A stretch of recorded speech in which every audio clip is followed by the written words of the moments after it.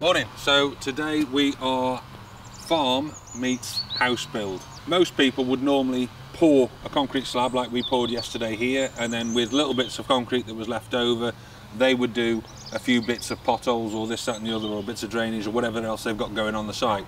We had to work that the other way around because basically for the house build we got some sumps and some chambers that needed concreting in, so we needed a small amount of concrete. But I thought, well, I'm not going to pay for X amount of empty meters on the wagon, so we quickly got this slab pulled out here, leveled it all off, trimmed it through, and then basically we poured this slab and ordered enough over to do what we needed to do up on the house build. Our farm is a little bit like a mechanic's own car. It runs really well, but there is a mountain of unfinished jobs and things that need doing. Little bits of concrete in like this, we've got another slab to go in there, and then ultimately we've got one pull to pull through to connect the existing yard over there through to this yard, because at the moment it's just hardcore and has been for the last 2 years.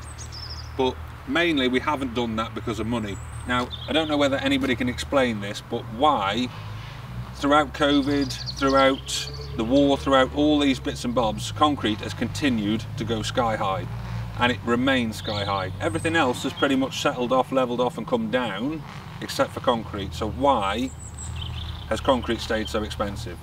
Now, I know one reason is obviously that idiot train that's going to save you 12.7 seconds from Manchester to London, but I still don't understand why concrete hasn't come back down. So if anybody can answer me that question, drop a comment in the box. But basically yesterday we poured this slab in, so we've got a 150 slab here, so this finishes off this area of the yard outside the front of the building. We've gone for a brush finish, we've bullnose troweled the edges, so that's all done nicely. And then that's ready now to go off that way and go off that way as and when we need more concrete. So we'll probably do the same again, as and when we need concrete for further stuff around the house, we'll try and put these other slabs in at the same time. So I'll show you a bit of yesterday.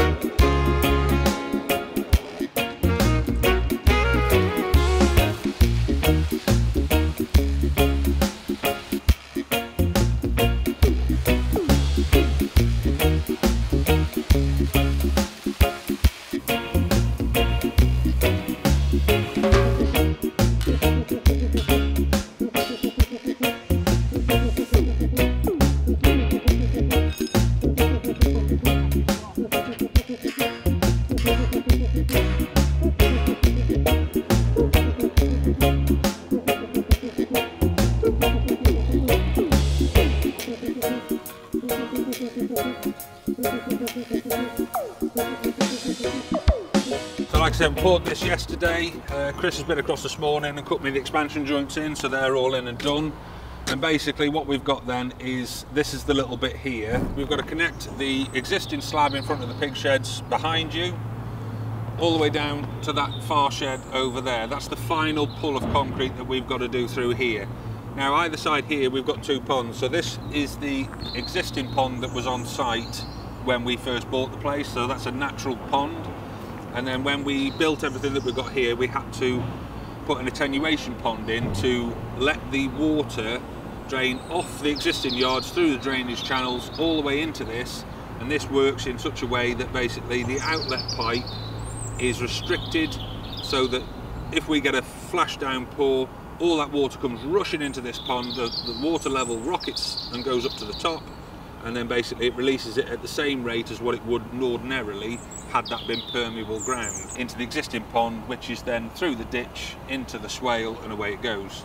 So we don't want to lose we can't lose either pond, but we certainly don't want to lose the natural pond, because that's become quite a nice habitat for all forms of wildlife. So we've got ducks, and we've got pheasants, and we've got all the creepy crawlies and everything that's here on site. But this sort of area that we've got here is quite a main route through for getting straw for the pig shed. We've got the calves down here, we're going to have some more cattle down here afterwards, so it's quite a busy route, so we've got to pull this through last. But I want to make sure that it's nice and tidy, and either side what I want is some handrails. So what we've done, any job that we've got panels, as in concrete panels from work that we've had refused, or we've refused, I've got a bit of an array of some oddball panels there. So I'm going to put some concrete panel walls round here in almost like a 50p piece shape, so that we've got the two splays either side onto both yards, and then we can retain the ground, concrete up to, and put a nice fence up. We still keep the wildlife element of the pond. Both ponds serve their purposes, and it just finishes it off all nicely.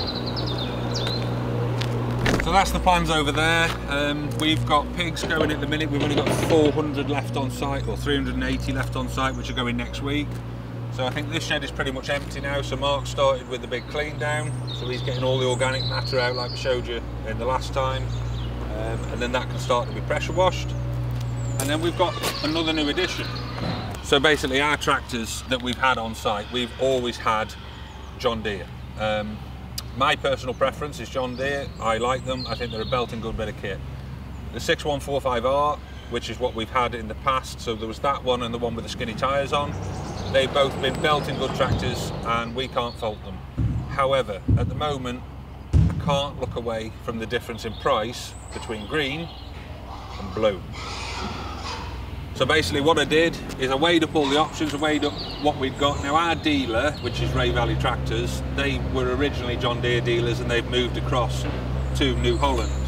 Now the deals that were on, basically with the New Holland, I just couldn't look away from. We got prices from two other firms on the John Deere, but ultimately it come in best part of 20-something thousand pounds less for arguably a bigger tractor. We'll do a separate video on this actually, but in a nutshell, 6145R is a 145 horsepower tractor that boosts. The T7 210 that we've got is a 180 horsepower tractor that boosts. So ultimately, it's the same size footprint of tractor, but it's got more poke. So we'll bring a separate video on that though. We'll have a look at the top. Separate little side note while we're walking up the top. We put obviously these are the landscaping bunds that we put in place, and we put a run of conifers on the top. Now this is like a bit of an American idea of screening, and the wax on the leaf effectively of the conifer is supposed to take the dust elements away and help screen any odour. So given that sometimes the weather comes this way, and my house is over there, and there are other houses further on down the road over there, we've planted some conifers pretty much when we set the site up to try and stop some of that. Now these basically were only that big when we planted them. You can see they've come on very well now. So the more they grow up, hopefully the more of the dust particles the wax will retain as the wind blows through, and it'll help stop some of the odour. Okay, so what we had here originally, so there's a ditch that runs down the side of the site in the middle of the hedgerow. So here it went to pipes from here to the back of the building. So ultimately when we put them other buildings up, we piped that ditch, we backfilled it, and all this ditch drained, and then we left like a big massive gravel trap here to stop any sediment going into the pipe. Goes through the pipe, comes out the far end and follows the original course round ultimately to the pond that we just mentioned. So what we've done here, we needed to connect everything that surface water wise that's got to go through. So ultimately this here is like a big sediment trap now that we've got. So we've got the ditch which is piped into it. We've then got that taken away. We've got a big sump in the bottom which is going to catch any sediment so it doesn't go through. And then ultimately we've got all the surface water and the downpipe water from around the house. which is coming through, and then also on top of that we've got a couple of land drains here, and we've got the overflow from the poo tank. Now, poo tank has been moved, that's now in here, so we've got a pump connected to that that's basically aerated. It blows bubbles, and the bubbles basically make all the sediment and everything that's in the tank rot, and what water blows off the top you're supposed to be able to drink. I'm not going to try that, but that blow off water goes through the natural water course, and that tank, like an old-fashioned septic tank, would need emptying all the time. This we've only emptied once since we've moved in, so that's over 5 years. We've only emptied that once. So that's all connected up now and in. Everything's connected back up through to the next chamber. So what we did here, we obviously dug the hole out, we dug the gravel trap out, we've put the 2 concrete rings in, we've concreted the base of that. At the minute that's filled up with water, so we'll pump that out when we come to fill that up with concrete. But basically the base of that is concreted in now, and we've got the other one up here. So then what we've done, basically this one we'd already cast the concrete round the very base to create that sump and hold the rings in terms of height. This is 2 1200 rings tall.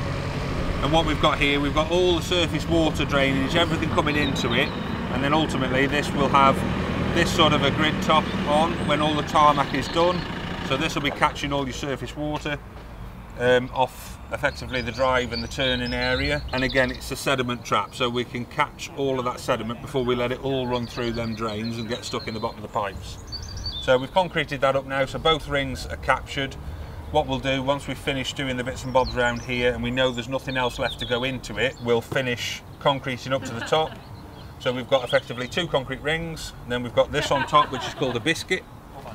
And then on top of the biscuit, what we'll do is I think we put up 1 layer of brick round, we sit this manhole cover on the top of them bricks, and that should be perfect, the height for where the tarmac drops down to. So basically that's it for today. We've got a mountain more to show you on the house and the landscaping and bits that we've had going on around the outside, but we'll bring you that in another video. So if you like what you've seen, hit subscribe, ring the bell, and we'll leave you with a teeny tiny house built on the farm, doing some concreting and Wayne not pulling his weight montage. Boom.